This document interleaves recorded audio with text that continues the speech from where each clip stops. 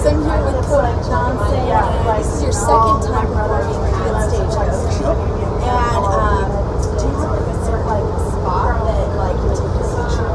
You know, because Stagecoach is like a Instagram famous place. Do you have like a spot? I'm not a social media guy. Like I don't. You know, we played here 2 years ago, and I think we played like 30 minutes after the gates open. So I was standing backstage with my tour manager Jackson, and I'm going, there's nobody here. Like there's nobody here. And I went and changed shirts, and I came back, and there was like 1,200 people. I was like, I'll take it. You're like, yeah, but we were excited, and I think, if I remember right, that day as soon as we got off stage, we had to jet. We had to get out. And so it was like, I really wasn't here enough to enjoy it. Today it's going to be nice. Obviously, I've gotten to move around a little bit, see more of what I saw than I saw last year. And obviously, we're going to have a much larger audience this year, which I'm looking forward to. I love festival season. It's hot, it's sweaty, it's beer drinking, good times. I know, and you just released your album, and you're going to perform with George Strait. Who? George Strait, legend. That guy will never make it. Do you think that you're going to have like a secret handshake with him by the end of it? No, this is not. It's not one of those things where George picked up the phone and was like, "Hey, dude, do you want to come play?" I've never met George Strait. I am thankful to be on the show for reasons like I feel like country music, traditional country music, is kind of making a comeback. And I have wondered whether the king sat at home and was like, I've had enough. I think I want to go out and play some. Like, I want to take a stand for that.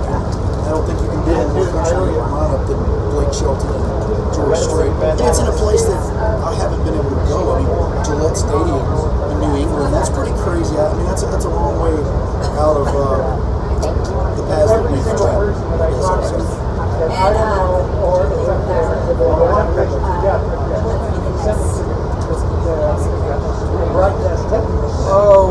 We're getting to do some shows in the South with Luke Combs. He's opening the door for us there. We've done some shows, and he's great. Yep, and we've done some shows up north with Justin Moore, who's gracious enough to let us go open. And it's always great. I've done it the hard way for 10, 11 years now. I don't get the opportunities. We played on that radio station. I don't get the opportunities to do that TV show. I don't get the opportunities to go open for this guy. So I've had to do it in honky tonks and bars and kind of get the short end of the stick.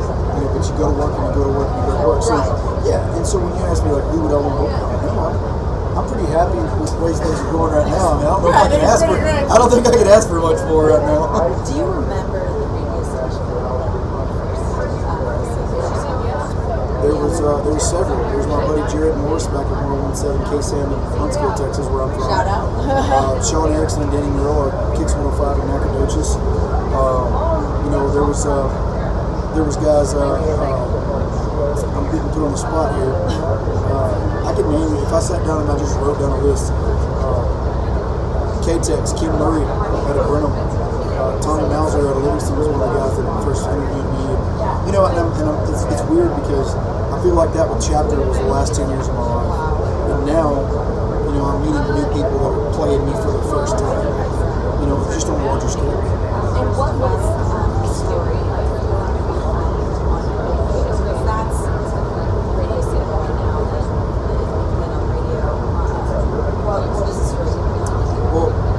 Tony Lane and Brett James wrote the song, so I didn't have the relationship with it like I've had with some songs in the past that I wrote. It was a country song, period. We recently made the Nashville merger with Warner Brothers Nashville, Warner Music Nashville. And it was a tough deal because, again, there was a lot of things that I wasn't changing. I'm not going to take my cowboy hat off. I'm not going to change the way my music sounds. I'm not going to run Snapchats, and it's just there's a lot of stuff that I was not unwilling to move on. And a lot of financial stipulations that Warner Brothers Nashville were the only people that stood up and said, hey, we want to be in the Cody Johnson business. So whenever it came down to On My Way to You, they were like, man, this is what we're feeling for the first single. What are your thoughts? And I'm like, it's one of the countryest songs on the album. I was like, I didn't even know that you were going to push this. And a love song. And they did. Well, and it changes the narrative a little bit. It's not the same old, hey girl, cut your shorts off and jump up in your truck. It's a little bit, it empowers the people. You do a song kind of like that though, a little bit. A little bit. But for this, it changed it. To me, it was more masculine in this song. It showed more masculinity to say, hey, you're the reason, man, and I'm on my way to you, rather than come over.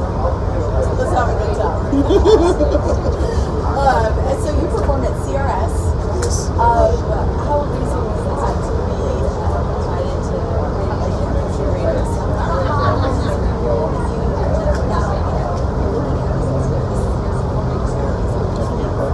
It's pretty crazy. I have pretty boring answers to stuff like that because I treat every performance and every show the same. I always tell my guys right at stage time, and I don't mean this derogatory at all, but we're not here to make friends. In other words, we're not gonna worry about what everybody else is doing. We concentrate on this set, this song, whatever we're given. And it doesn't matter who's in the audience, whether it's the fan that paid to come see you, whether it's a radio personality, whether it's other artists.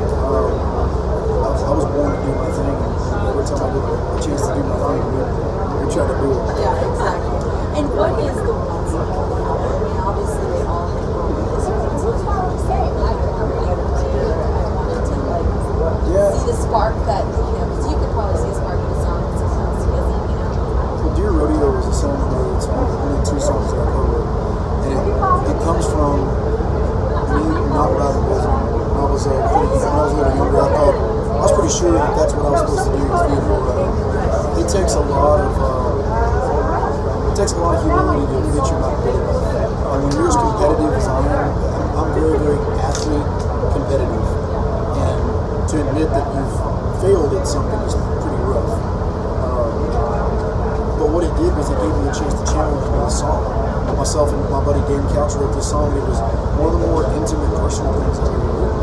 And I wondered whenever we did that song, I wondered, is it going to be too specific to rodeo, to cowboys?